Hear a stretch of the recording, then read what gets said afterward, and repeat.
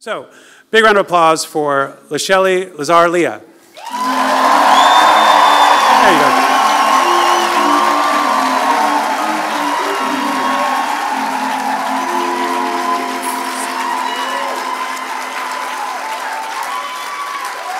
Thank you. So, I'm 17, and I'm standing at the side of the road in my lily-white hometown, dressed in this awesome outfit that I borrowed from my girlfriends, and waiting for my first date with Dave, who's a mod and a cross between Paul Weller and David Beckham. It's 7:30, and Dave was supposed to pick me up at 7 o'clock, so I'm starting to get a bit anxious.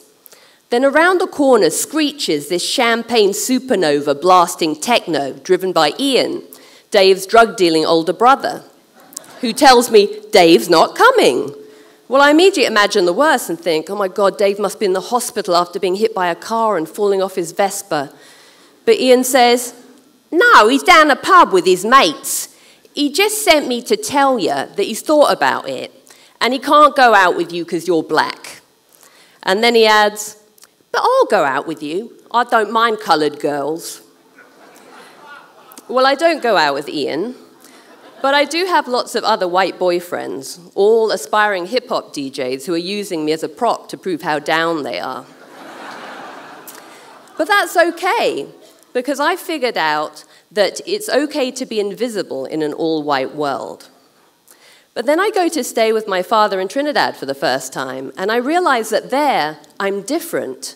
I'm now a colored girl in a very multicolored country, and so I don't have to be invisible anymore.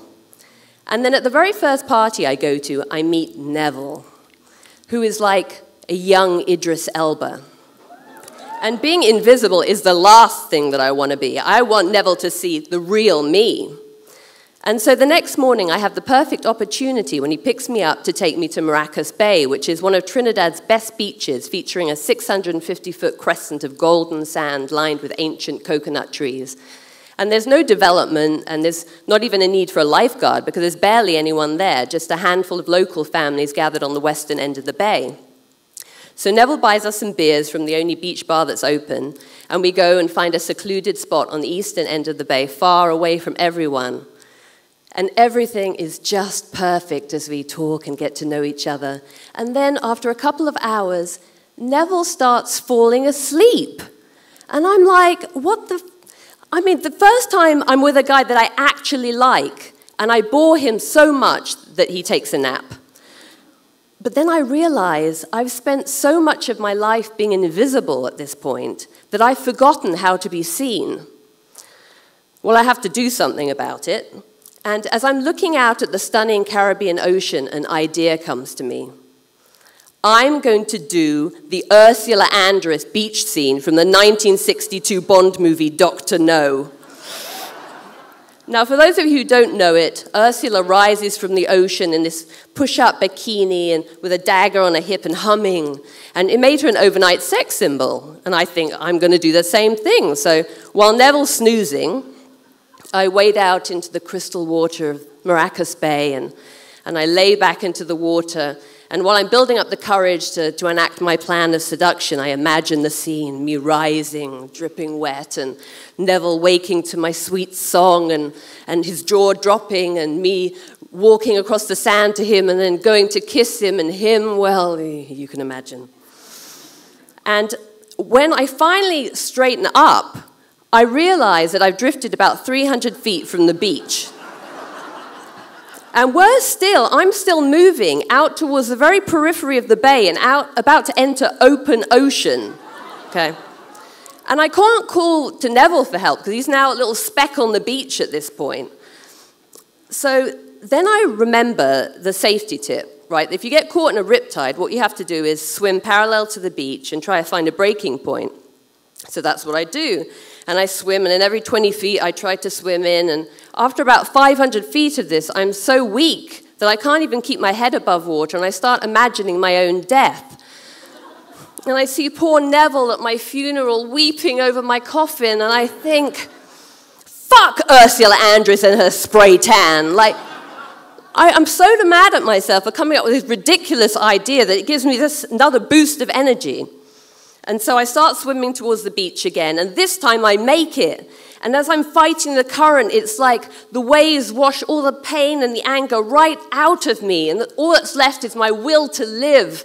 And I finally make it to the beach, and I fall face down in the sand, exhausted, but alive.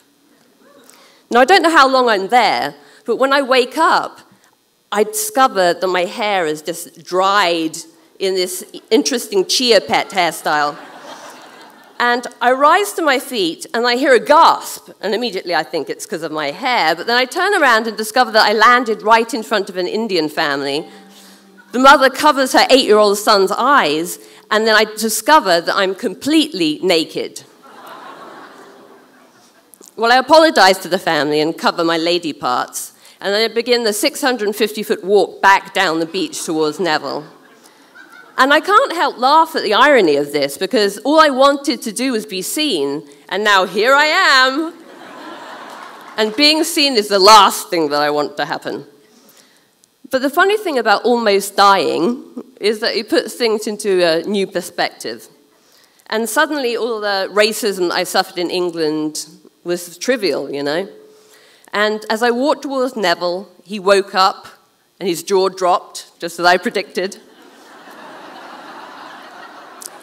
But rather than being embarrassed, I told the story like a conquering hero. And Neville didn't ogle my naked body or think I was an idiot. He got up, wrapped me in the beach towel, made sure I was okay, and then told me he knew what an amazing person I was from the first second we met. So it turns out Neville did see me all along. I just needed to almost drown in order to see myself. Thank you.